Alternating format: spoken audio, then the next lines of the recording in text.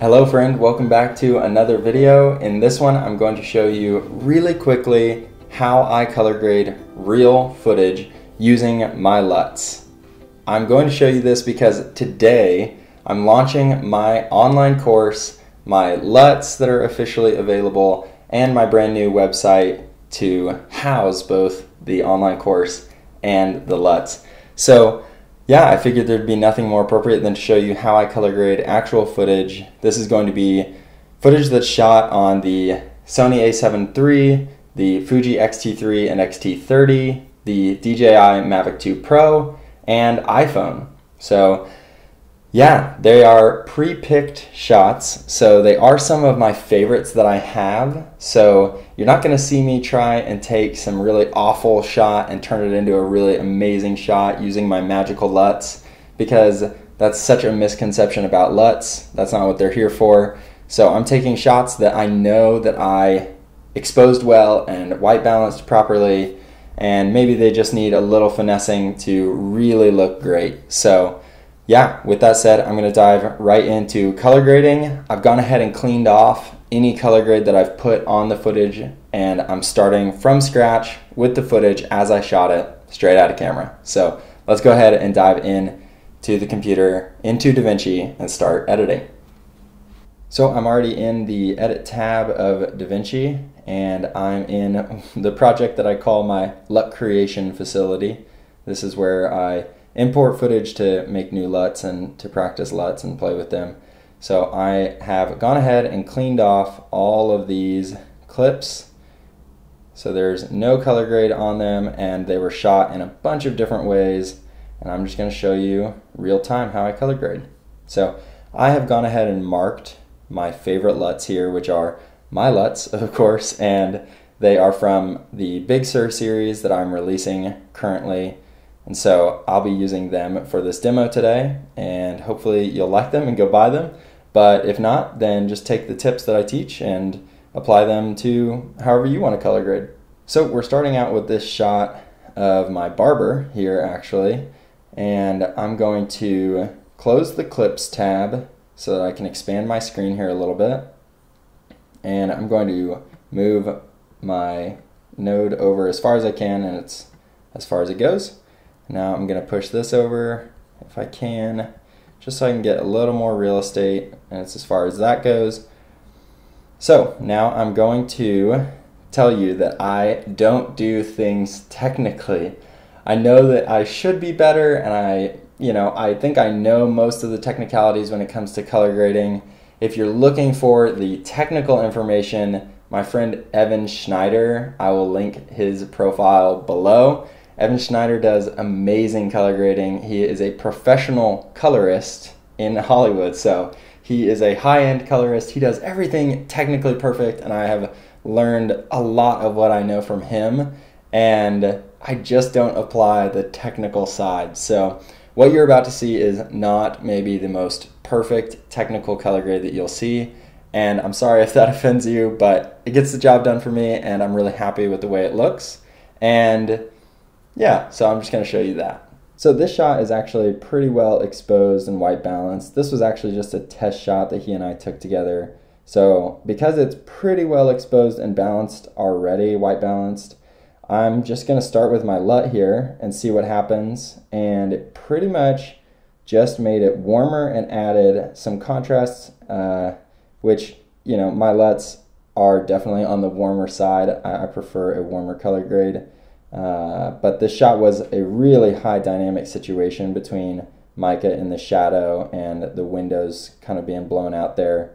But I just love Fuji's smooth highlight roll off. So I'm going to go ahead and jump down here to my primaries wheels in DaVinci, and I'm going to increase my gamma. I'm just going to start there, and I'm already feeling really good about how this is starting to look, but I need to cool it off just a touch. So I'm going to bring it down here, and I'm really loving the way that it's already looking. And I'm going to go to my gain, and I'm going to actually roll my gain up a little bit because I've already lost all of my highlights here.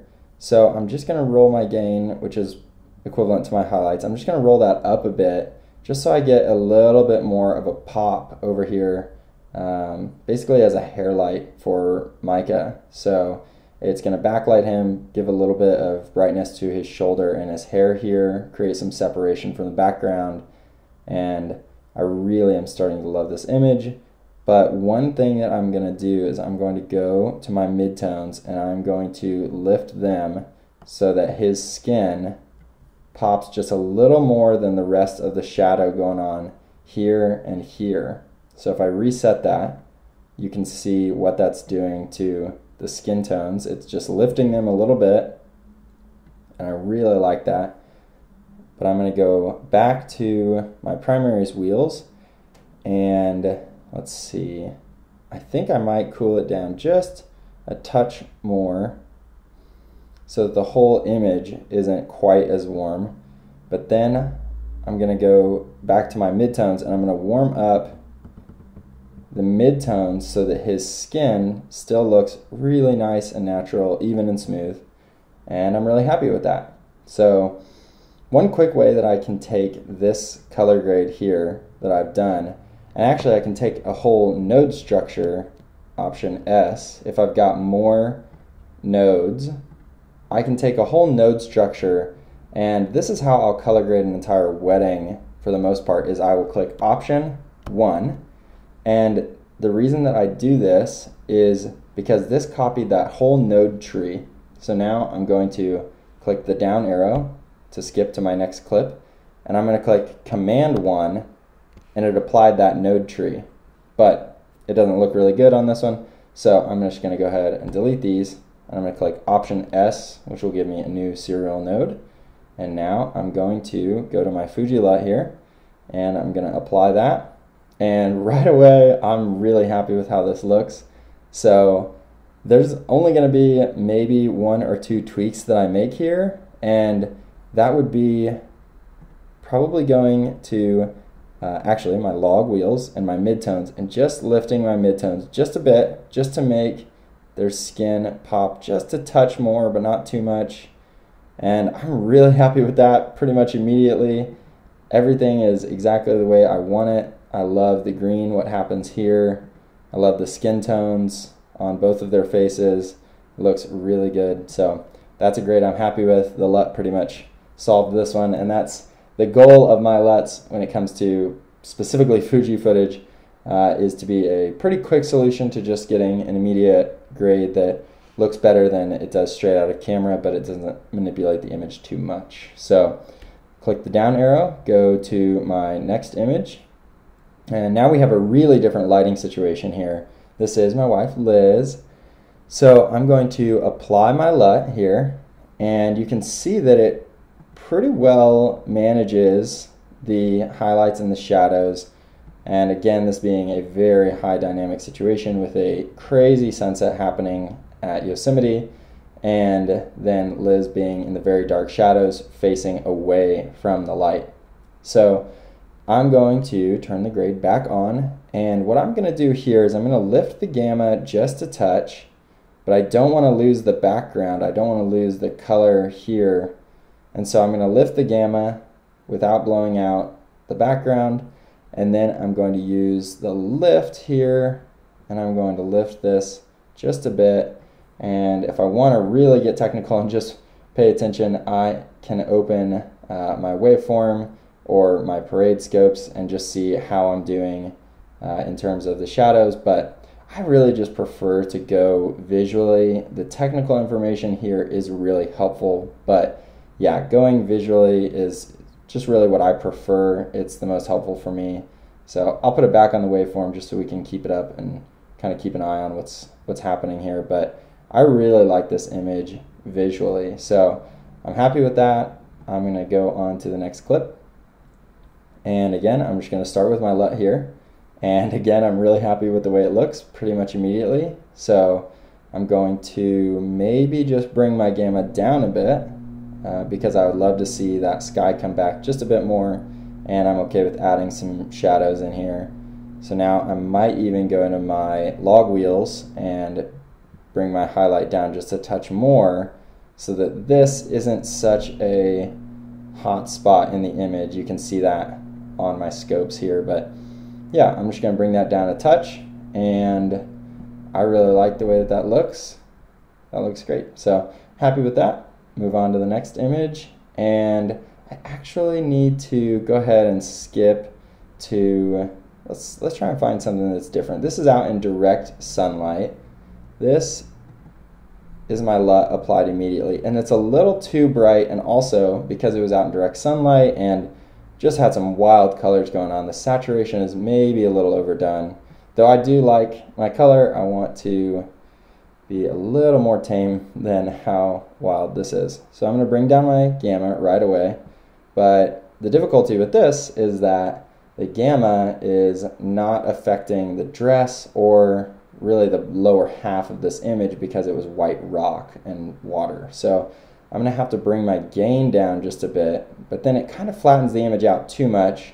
So I'm going to put my gain back up where it was, and I'm going to go here into my log wheels, and here I'm going to see, is it the midtone that needs some cooling down, or is it the highlights? And really what I'm finding is that actually the midtones here, when I bring them down, it really kind of tames the image a little bit. So I like when I bring those down the way that it looks, so I'm going to leave that right there, and then I'm just going to bring back the saturation just a touch, and I'm really happy with that. So let's go ahead and skip to some drone footage. So these are two very different light situations. They are both sunset, but they are very different in terms of the color. So this is a very green field in Kansas, and I'm just going to start with my LUT.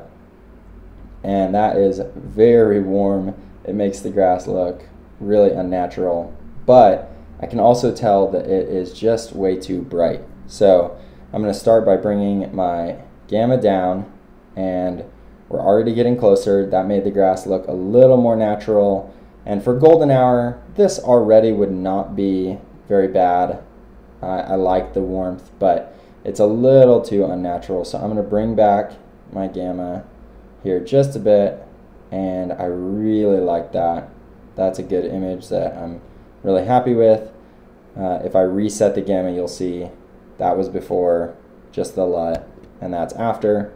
So that is a great image, and I'm just going to now command copy, so just command C or control C on a Windows computer, and then I'm going to go to my next clip, and I'm just going to command V. I'm just going to paste it. So that only pastes a single node. So if I add an extra node here, then I click command C, and then I go here and I click command V, it only copies one node. So yeah, using the option 1 command 1 or the option 2 command 2, you can assign the option key to different color grades. That pastes the whole node structure, whereas this command C and V only pastes that singular node. So now I'm going to start again with the LUT here, and that looks pretty good right away, but I want a little bit of a more aggressive grade on this clip because it was just so beautiful out there. This sunset was unreal. So I'm just going to start by adding contrast instead of starting with my saturation, because yeah, I want to see a little bit of this shadow coming in here in the hills. So I'm going to add some contrast, and I really like that. That's a great start, but I don't love what it ended up doing right here. So I'm going to go to my log wheels, and I'm going to see if affecting the shadow will do anything there. And it does a little bit, and the midtones don't really affect that much, but I really like this. I'm happy with it. There's a little bit of a green tint and cast here. I would maybe spend a little more time trying to solve that issue. That adding a little bit of a warmer pink hue to my gamma helps quite a bit, but yeah, overall I'm really happy with that. I think that's a really clean and beautiful color grade. So let's go on to another clip. Again, a very different situation here, but let's try copying and pasting this. Whoa, does not look good at all. Let's turn off the contrast, and we're already off to a good start.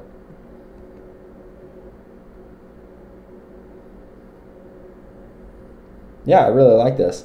This was just a little warmer in real life because we were out in the desert, and so I'm maybe going to bring up my gain here.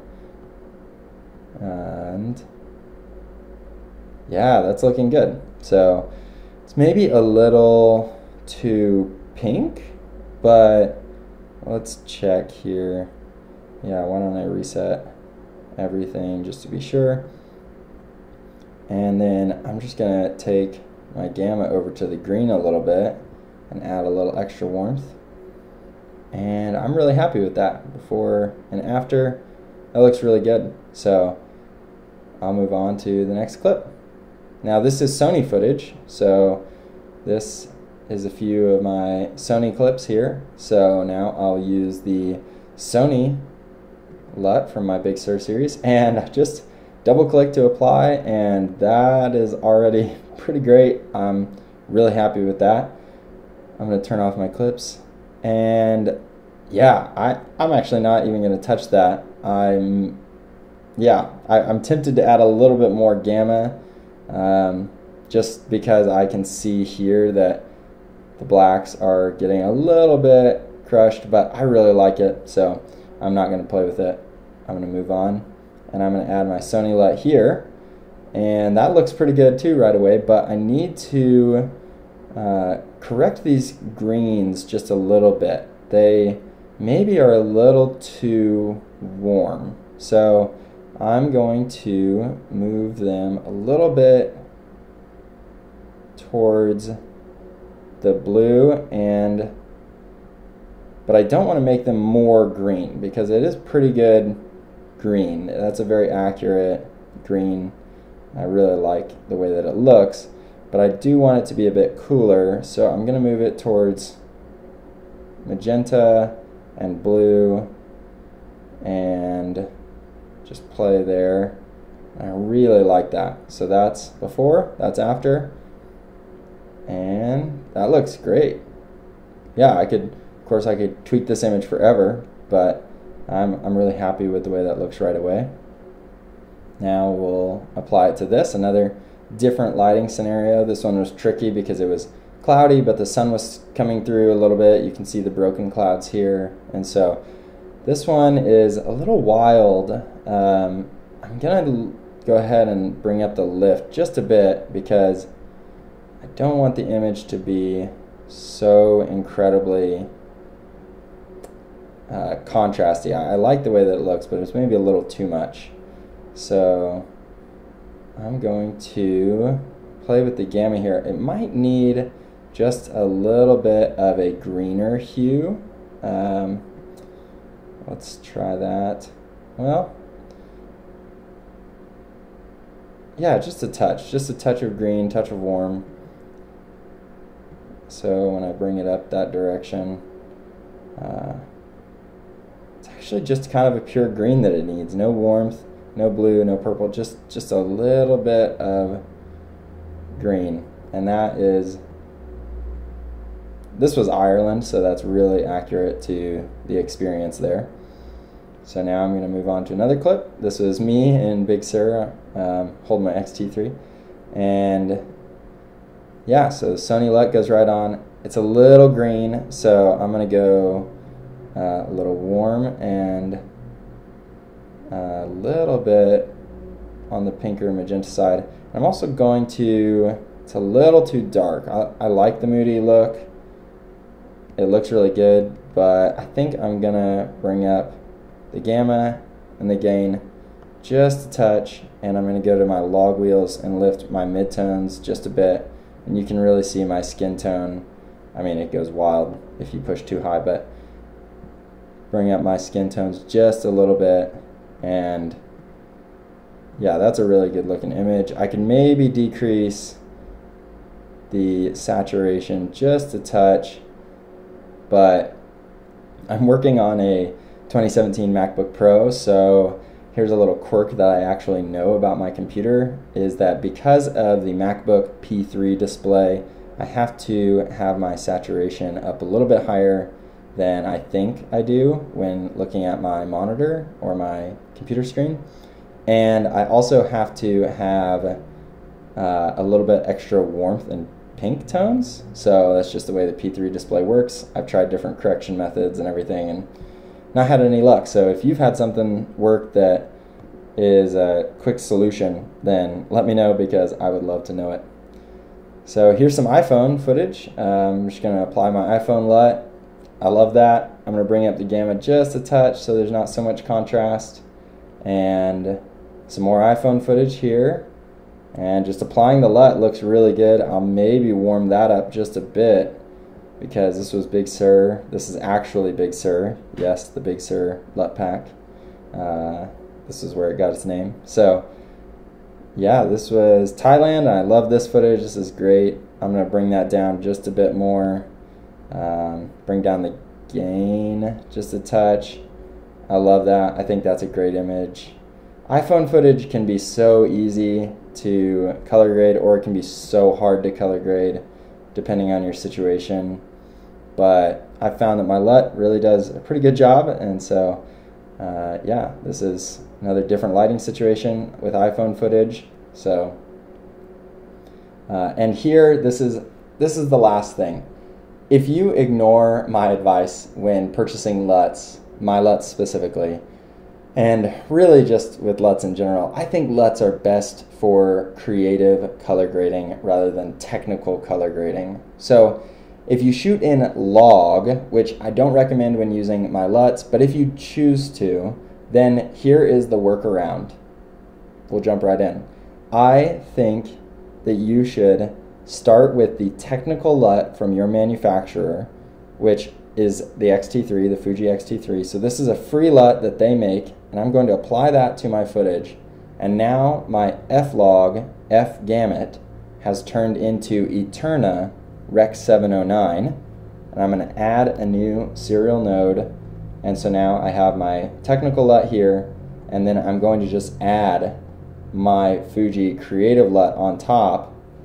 And there you go. That's how you bypass the issue of shooting in F-Log and using my LUTs, is to use the manufacturer color for the technical F-Gamut or F-Log or S-Log, converting to the standard Rec 709, and then using my LUT to color grade on top of that.